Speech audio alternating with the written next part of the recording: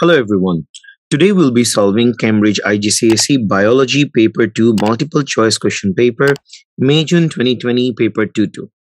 Guys, in this particular question paper, we're going to be solving from question number 21 to question number 40. Guys, this is a part 2 series of this particular video. So if you haven't watched the part 1 video and you want to watch it, I'll put all of these particular videos, 0610 paper 2-2 videos, all of these videos in a playlist and you can watch it from there. So we'll start from question number 21. The substances listed are associated with aerobic respiration. Carbon dioxide, glucose, oxygen, water. Which substance are the product of aerobic respiration? We know that aerobic respiration uses glucose, and when the glucose reacts with oxygen, it gives carbon dioxide and water. Plus it gives energy, which we use in our life processes. So carbon dioxide and water will be the product. 1 and 4. So B will be the answer. The formula of CH2OH represents a chemical produced during anaerobic respiration. What is this chemical? All right. This chemical is an alcohol because there is a OH group with it, so it's an alcohol. What is filtered out of the blood in the glomerulus into the kidney? Both glucose and urea are both filtered out of the blood in the glomerulus in the kidney. However, later on the glucose is reabsorbed back, the urea is not reabsorbed back. Question number 24. Which responses occur in the iris of the eye when a person walks from a brightly lit area to a dimly lit area? So in a brightly lit area, our pupil must be smaller. So smaller pupil. In a dimly lit area, our pupil must be larger. So to make the pupil larger, certain necessary changes must occur. And they are the circular muscles must relax,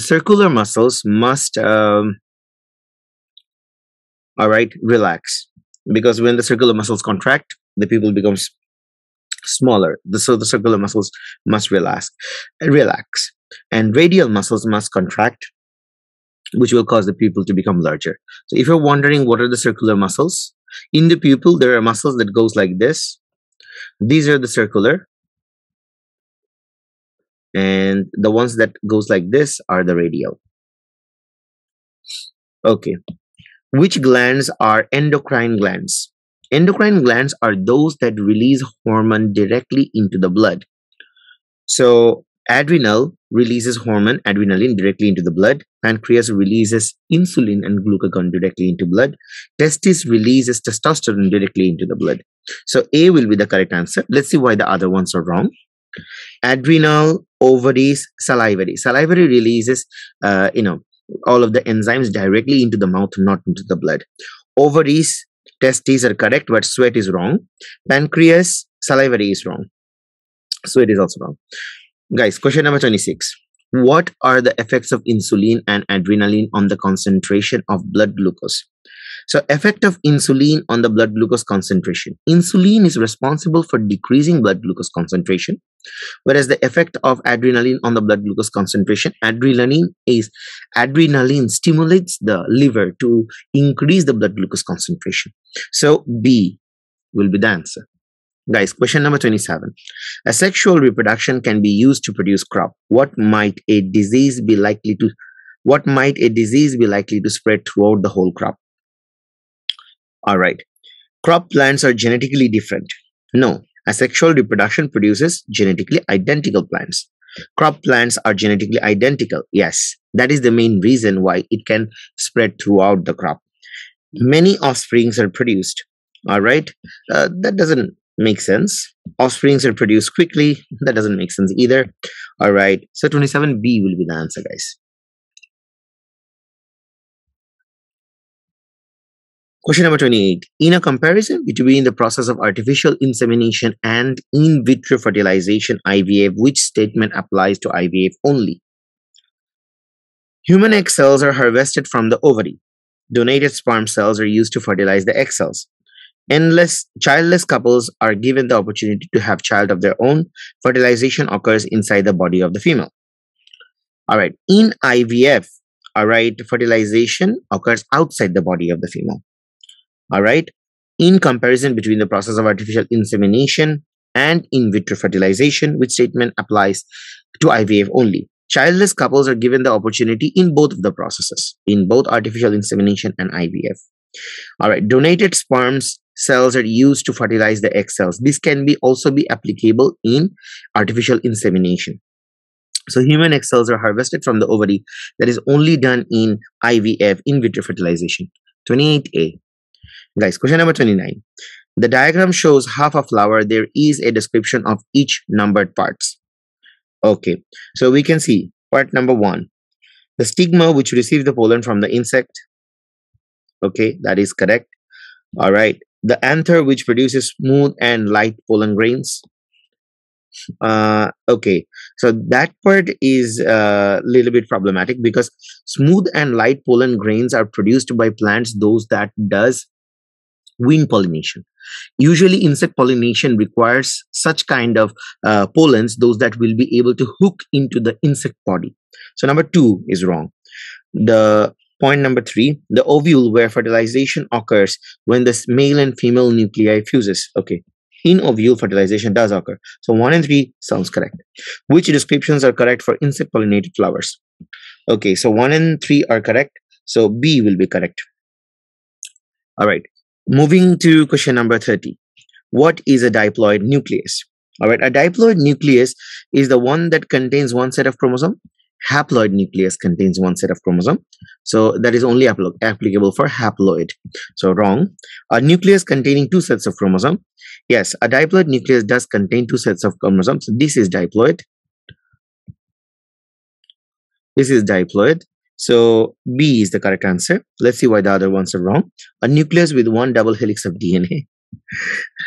Nucleus with 2 genes. All right. Okay, guys, these 2 are obvious wrong. There is no question into it. Moving to the question number 31. Which statement about meiosis is correct? At the end of meiosis, zygote has been produced. Meiosis does not produce zygote. Fertilization produces zygote. During meiosis, the haploid number is halved in the daughter cells. During meiosis, the diploid number is halved in the daughter cells. So that is wrong. Meiosis is reduction division in which diploid daughter cells are produced. Meiosis it says it's a reduction division, which is a correct statement, but that is not going to be able to produce diploid daughter cells. Part D. The parent cells contain twice as many chromosomes as each daughter cells. That is correct. Meiosis produces haploid daughter cells. 31D. The diagram shows the inheritance of height of pea plants. We can see tall parent plants TT and dwarf plants small t small t. Tall offspring plant. Which plants have heterozygous genotype? So all the offspring, the tall offspring plant have heterozygous genotype. So both parents, no. Dwarf plants only, no. Both offspring plants, yes. Tall plants only, no. So C is the correct answer, guys. The graph shows the masses of 2 different types of tomato, type 1 and type 2. We can see there is a huge difference in between them. So this type 1 and this type 2 are of different varieties. What can be concluded from the graph? Genes do not affect the mass of the tomatoes. That is completely wrong. Genes does affect the mass of the tomatoes. Type 1 tomatoes shows continuous variation. This is correct. The type 1 shows continuous variation. The reason we can say is that it is producing a bell-shaped curve. All right, what can be concluded from the graph? Okay, type 2 tomatoes are sometimes smaller than type 1 tomatoes. Type 2 tomatoes are always larger than type 1 tomatoes. So that is wrong. Type 2 tomatoes shows discontinuous variation. No, it shows continuous variation. So also wrong. So guys, 33B is the answer. Which adaptation may be present in a xerophyte? In a xerophyte lives with small surface area and large number of stomata. Xerophyte will not have large number of stomata. It wants to prevent water loss. Having more stomata means more water loss. Little or no xylem tissue and lives with large surface area. So little or no xylem tissue. All right. So it will never have leaves with large surface area. About the xylem tissue, we don't have to worry about it. Stomatal hairs and rolled leaves. Yes, this is a properties of xerophyte plant. When the leaves are rolled, the surface area exposed to the wind and to the elements actually decreases. Thereby, less water vapor is lost. And when there is stomatal hair, it maintains a low concentration gradient between the outside air and the inside moisture, so that allows less water vapor to be lost. 34C is the answer, guys. Let's see why the last one is wrong. Thin or no cuticle and deep roots. Guys, obviously it will have thick cuticle because xerophyte plant needs to prevent water loss. The diagram shows a food chain in a rock pool: seaweed, whelk, crab, seagulls. What will happen if the number of secondary consumers increases? If whelks is the primary consumer, if the secondary consumer increases, seagull number will increase, whelks number will decrease. All right, so there will be fewer crabs. All right, so few crabs are the secondary consumer, so there will be fewer seagulls. No. There will be more seagulls. There will be fewer whelks. Yes. There will be less seaweed. All right, no, there will be more seaweed. So 35C is the answer, guys. Question number 36. What is defined as all the populations of different species in an ecosystem? All the different population of different species in an ecosystem is referred to as community. So that is the definition of community. So A will be the answer, guys. Question number 37. What is the role of anaerobic respiration in bread making? In bread making, we do not intend to produce alcohol to flavor the bread, so that is wrong. To produce gas to make the bread rise, that is correct. We want to make more and more CO2 gas so the bread is fluffier and in that way it is attractive to eat. To release enough energy to bake the bread, no, we don't bake bread by making it do anaerobic respiration with yeast. To release enough lactic acid to kill the yeast, no, we don't intend to do that as well. And yeast does not produce lactic acid, yeast produces alcohol. So question number 37B is the answer. 38. A crop plant has been genetically modified to make it resistant to herbicides. Which is possible disadvantage introducing this new crop plant? Guys, if we genetically modified a crop plant to resistant to herbicide, the crop plant later on will become the weed itself. Let's say if we make if we make wheat resistant to herbicide and later on we plant in the same field soybean, then the wheat will, those remaining seeds of the wheat that are in the particular field, they can grow and they will be resistant to herbicide as well, because we will be applying the same herbicide in that genetically resistant soybean plant. I hope you got the point. So loss of weed reduces competition. We want disadvantage. This is an advantage. Some weeds might become resistant to the herbicide. Yes, that can also be a possibility. All right, because of cross-pollination, they can become resistant to herbicide. The crop plant is unharmed and produces a higher yield. That is an advantage. The new gene will appear in new generations of the crop. All right, that can be advantageous in some perspective. So we'll also leave that out. So some weeds might become resistant to the herbicide by cross-pollination. Question number 39. Which is a reason for using bacteria in biotechnology? We found bacteria inside human body? No. Bacteria is mainly important in biotechnology because of the plasmid that they contain. And they're simple organisms. Manipulating them does not invoke any ethical concerns. So bacteria do not become resistant to antibiotics. They do become resistant to antibiotics. Bacteria can make complex molecules. Bacteria can make complex molecules. This is a good thing because we see bacteria producing insulin, which is a pretty complex molecule itself.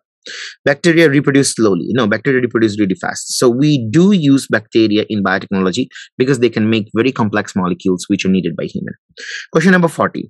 When a river is polluted by fertilizer, the following processes may occur: increased aerobic respiration of decomposer, increased growth of producer, decreased oxygen concentration in the water.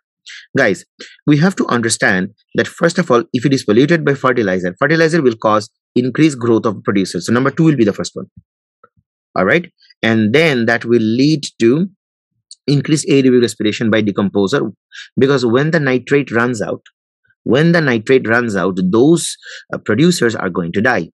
And when those producers are going to die, they are basically going to cause bacteria to work on them in decomposition, which the bacteria will use up all the oxygen, and thereby this will decrease the oxygen concentration in the water. So it will be 2, 1, and then 3. C will be the correct answer, guys. Guys, thank you for joining this particular video. We hope to see you in the next video. If you like videos like this, please subscribe to our channel. Let the channel grow. At the time of recording this particular video, we had a total of 265 subscribers. Guys, that's a lot for me.